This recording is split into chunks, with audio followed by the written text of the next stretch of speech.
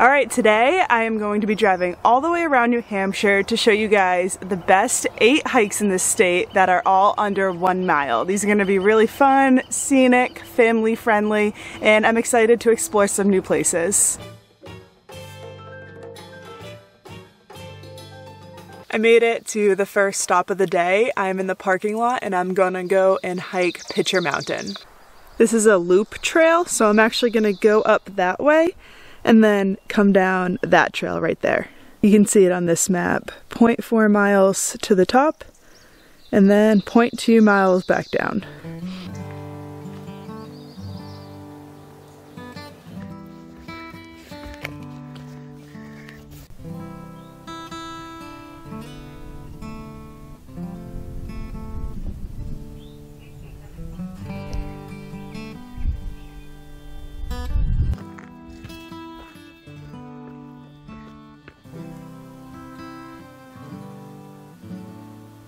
I'm pretty happy I decided to do this video on such a clear day because it's absolutely gorgeous out.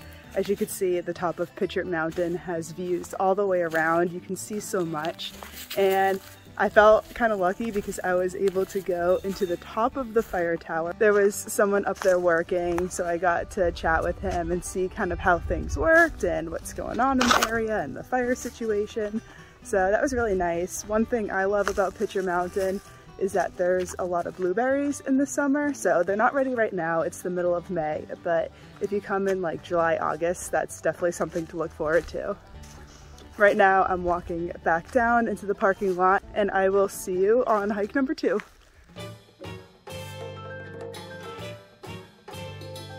Alright, right now I'm at the Chesterfield Gorge State Wayside Trail. I think it's about a 0.7 mile loop around a gorge. I've never been here before, so I'm excited to check that out. Here's a little map of the trail.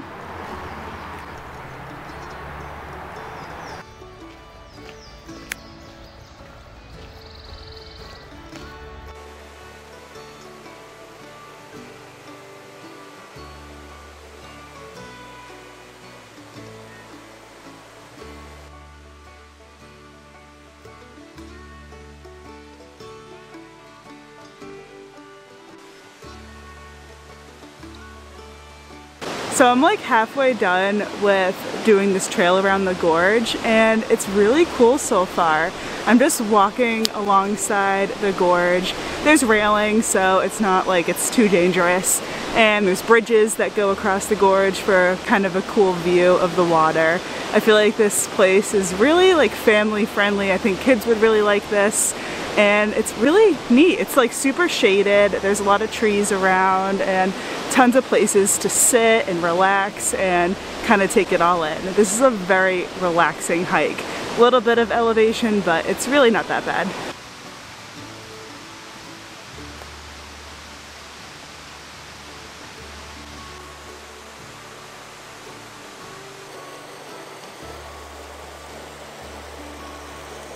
And I'm sure the flow of this gorge changes dramatically depending on when you come. So I wonder what it's like now. I wonder if this is low or high, or I don't know. It'd be cool to see it in the different seasons. This place would make a great place to hang out on a nice day. There's picnic tables if you want to come and pack a lunch. There's a lot of places to sit and hang out, and if it's nice you could probably like get in the water a little bit, get your feet wet. But that's gonna be it for southern New Hampshire because right now I'm gonna head to the Whites for the rest of the hikes. So it's about 2.5 hours later. That was a long drive up here. Stopped at Dunk's and I was on the Kingamingas for a while. That was really pretty. I'm at the third hike of the day, which is actually another gorge. I'm at the Rocky Gorge, and I'm also going to see Falls Pond on this 1 mile loop hike.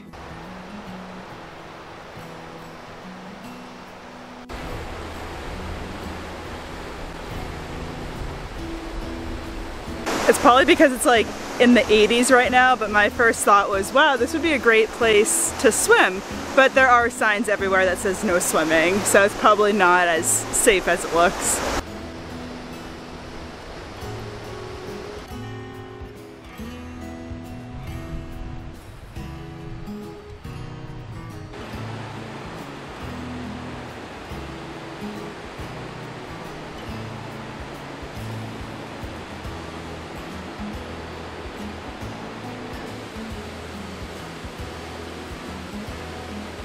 From the parking lot, the trail to the bridge that goes over the gorge is only a couple minutes, and it's completely flat and paved.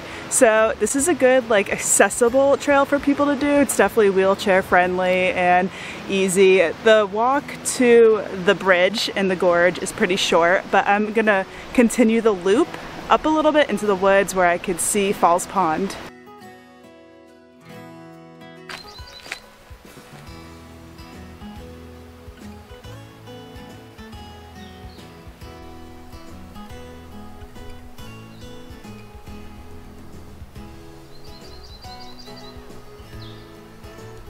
I'm doing the Lovequist loop right now, which is just looping around the pond. So the pond's right over there through the trees. It's a really nice trail. I've never heard of this one before, but I'm glad I'm doing it today.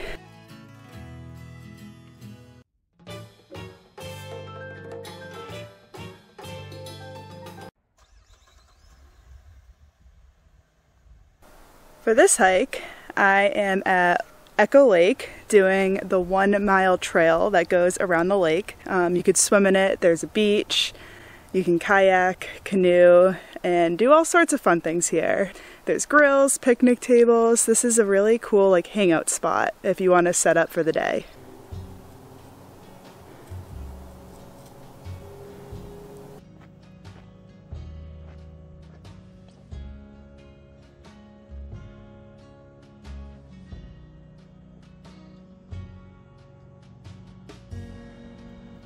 That, I believe, is Cathedral Ledge, so that's the view you're gonna get if you're hanging out here. So you can see the trail is pretty nice and flat and even, and then off to the side, that would be the view of the lake. And you can see across, that's where the beach is.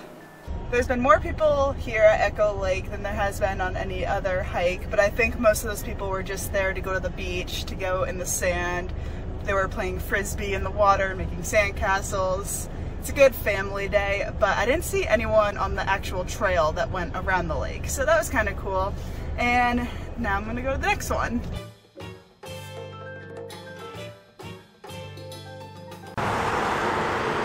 Here I am at the Glen Ellis Falls. From the parking lot to the waterfall is only about 0.3 miles. So right behind me, you can see kind of like the river going down. I'll go down and show you the waterfall.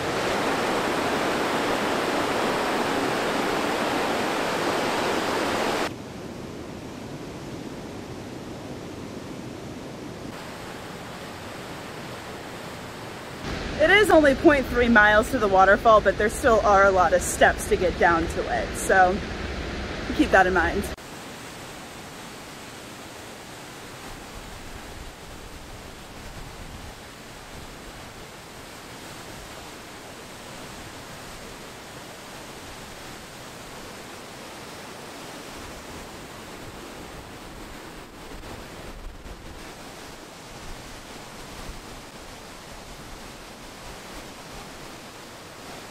Oh my, that waterfall is roaring.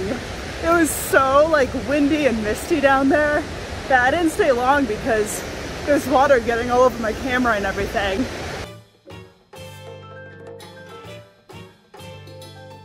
So I'm staying in Pinkham Notch for this hike.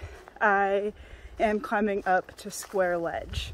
Starting out on this hike, I was actually on the Appalachian Trail for like 0.1 miles. So that was pretty fun. I think this hike is gonna be the most elevation, longest hike on the list. So I'm actually like climbing up a mountain right now. This is a hike I've never done before. So I heard that you can get a good view of like the Presidential Mountains and Pinkham Notch. So I'm excited to see that view. I heard the last little part of this was a scramble. And yep, I agree with that. I just want to capture that I am actually out of breath hiking up that. That was steep. I don't know what the next hikes are, but this one on the list is definitely going to be the most strenuous. But look how high up I am. Look at the view.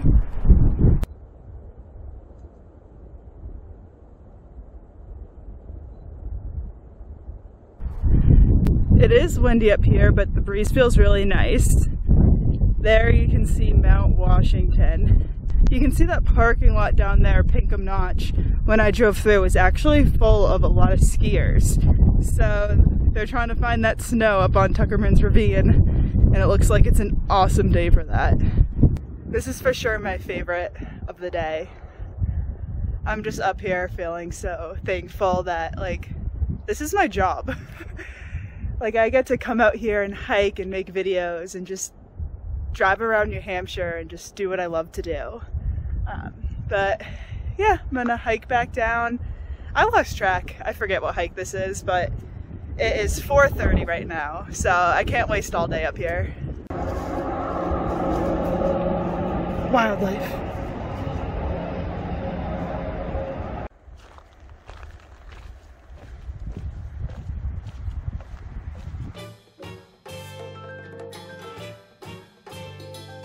I'm at the Thorn Pond Trail, which is going to be a 1-mile loop around a pond. Haven't been here before, excited to check it out.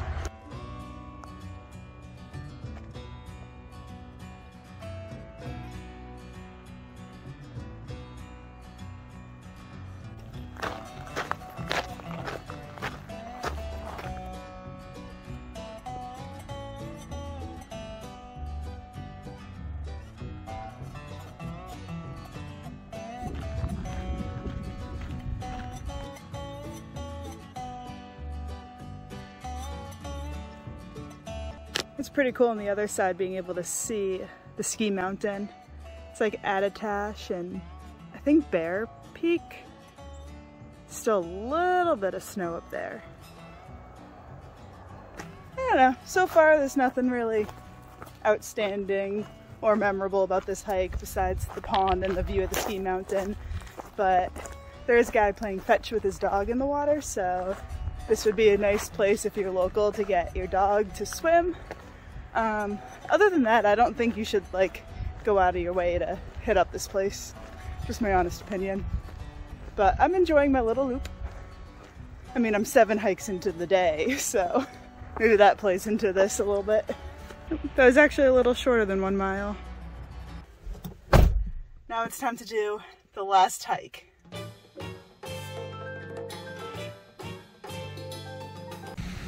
The last hike of the day took me to Crawford Notch. I started hiking up the Webster-Jackson Trail and then turned off to the Elephant Head Spur.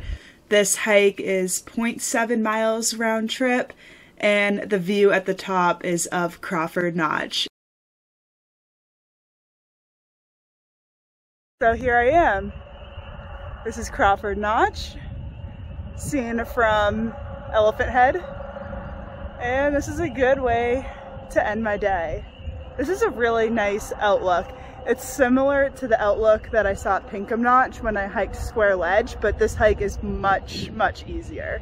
The view is not as great as it was from Square Ledge, but this is still pretty cool. Crawford Notch is a pretty epic place. I remember coming here during peak foliage and being the only person on this summit when the road was completely lined with cars. So I don't know if people are just busy hiking the 4,000 footers in this area, but this is a good choice. I like this place. I wish I remembered my tripod hiking up here, but I didn't. So I'm gonna take it in for a couple more minutes and then head back down. I can't believe I got all 8 in one day. I had my doubts. I had a late start, but these hikes were quick.